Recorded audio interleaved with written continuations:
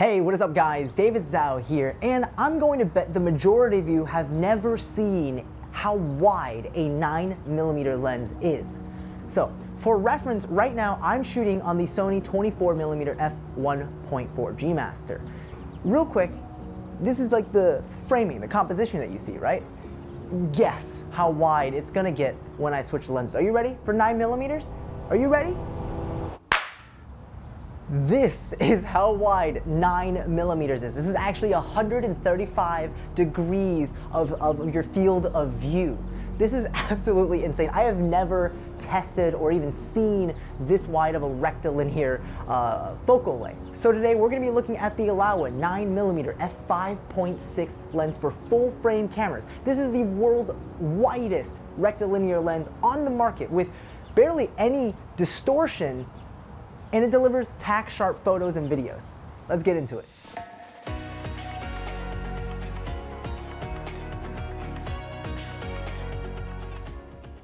Laowa was kind enough to send me this review unit of the Laowa 9mm f5.6 lens, so huge shout out to them. I've always loved the products they've produced, and I'm always excited to see what new unique lenses they bring to the market year after year. So first, let's take a look at the build quality of this lens. We're looking at a full metal construction with a beautiful but compact design. To list the specs, this lens has a focal length of 9mm, a maximum aperture of f5.6, with native versions supporting the Leica M and L mounts, the Nikon Z mount, as well as the Sony FE mount. Of course, the lens is manual focus only, and it sports a very smooth focus ring as well as a focus ring lever to make smooth focus transitions easier. One of my favorite things that Laowa does for their full frame lenses is provide physical focus distance markers directly on the lens, so you can tell what will be in focus at a certain f-stop and distance combination. This makes setting focus even without focus assist tools like focus peaking significantly easier. Finally, this lens has 5 aperture blades, so you'll be looking at pentagonal shaped bokeh balls. But wait, typically with a lens this wide, you wouldn't even consider bokeh, right? Because you'd have to be so close to a subject at this field of view, and at f5.6 there's probably any background blur, right? Well, think again. The minimum focus distance on this lens is 12 centimeters. That means this is, for all intents and purposes, a ultra wide angle lens capable of macro photography. Honestly, even before getting to the image quality test, the Laowa 9mm f5.6 is one of the most unique and interesting lenses I've looked at, even just on paper. But let's get into the image quality tests. Funny enough, this lens is so wide that actually getting shots of my 8x10 inch test chart was actually incredibly hard. This lens was basically about like a few inches away from the test chart just so I could fill up the full frame. So what did I actually learn from doing these tests? Well, one of the first things I noticed is that f5.6, the maximum aperture of this lens, you get incredibly sharp centers with very sharp corners. And while corner sharpness usually isn't that important when you're talking about like telephoto lenses because you're doing portrait work and you're not necessarily focusing on the corners, when it comes to the things that this lens is good at, like landscape, real estate, architectural photography, corner sharpness often is just as important as center sharpness because usually you're trying to look at the entire picture.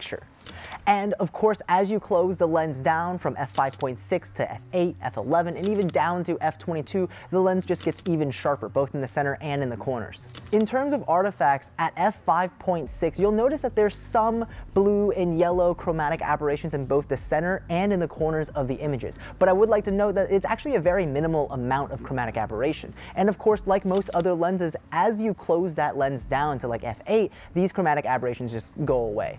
Now, on the topic of vignetting, while this lens does have some vignetting, especially when it's wider open at f5.6, if you look at these images between f5.6, f8, f11, it gets a little brighter in the corners, but the vignetting isn't really that strong at all. There's only some darkness in the corners. So that's good news.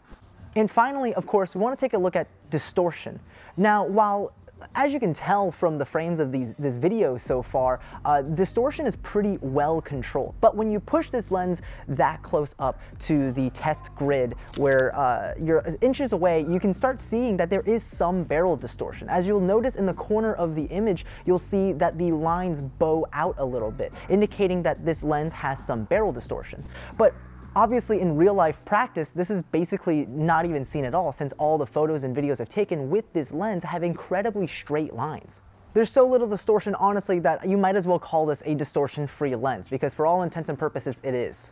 So like, what do you even use a 9mm lens for? Vlogging? Well, I mean, you could vlog with it, and it would kind of feel like vlogging with like a GoPro, because that's how wide the field of view is. But I also wouldn't recommend it for vlogging because of two reasons. One, I mean, this field of view is so wide. Like, yeah, I don't think you understand. My arm, I'm only one arm's length away from the lens right now, but I look like I'm a mile away, which is great. You get to show a lot of background, but at the same time, the distortions, even though it's a distortion-free lens, the way physics works, right? Like I'm near the camera, how it has to be interpreted by the camera is my arm now looks like a noodle. So that's one reason why it wouldn't be the best for vlogging.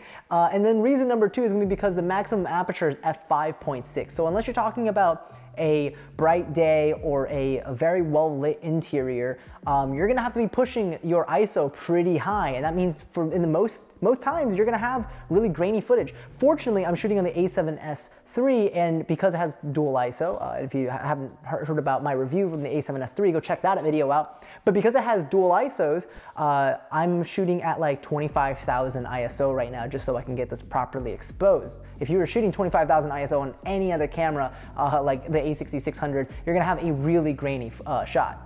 So like, what would you use it for then? Well, this lens would absolutely kill it in a few fields of photography. We're talking about architecture, landscape, and real estate. In those fields, I feel like it's gonna be, not gonna lie, kind of game-changing, because you don't really get this kind of perspective normally from any other lens. With the zero distortion rectilinear lens at 9mm, you can really take a new perspective when doing things like capturing buildings, the exteriors of buildings. Now you can be much closer, but still get a huge field of view showing you everything. It'll definitely provide a unique perspective. And for real estate, of course, it'll work for certain types of houses. Now, it's not gonna work for large rooms, because in a large room, it makes everything look kind of way too big and makes the viewer feel too distant from the room. It really has a jarring effect. But if you're going to talk about like this photo of my office, like smaller rooms, it gives you an interesting, not necessarily a realistic perspective, but you get a perspective of everything in the room, which, while it won't be photorealistic, it will be a very creative shot that lets you sell the house or the building in a very new and creative way. Here are my thoughts. When it comes to comparisons of this lens, there's really nothing else in the market that rivals the field of view, distortion correction, and sharpness. The closest lens I can think of is the Laowa 12mm f2.8 full-frame lens, or the Laowa 9mm f2.8 APS-C lens that I've previously talked about. If you're looking for an extremely wide-angle lens, this is probably one of your only options. That's the thing about Laowa. They try to make extremely compelling lenses by producing high-quality products, but they don't do just that. They also produce these lenses in the markets that just previously didn't exist. Making high-quality, unique, one-of-a-kind lens is kind of Laowa's MO. Just like how I've never seen a ultra-wide-angle lens like this that's also capable of macro photography, we had never seen anything like the Laowa 24mm f14 probe lens. With these lenses, you can create some unique looks that no one else could. So even though this lens comes in at $800, you wouldn't just be buying a very well-built lens with terrific optical quality, but you'd also be buying the right to be the first few people to capture images that look like this. Just like how those who own the probe lens were able to produce the first footage of its kind. In my opinion, if you're a macro photographer who likes photographing tiny subjects, or if you're a real estate or architectural photographer or a landscape photographer, this lens can escalate your work to the next level of creativity and expand your portfolio. If you're interested in checking out this lens, the link will be in the description down below.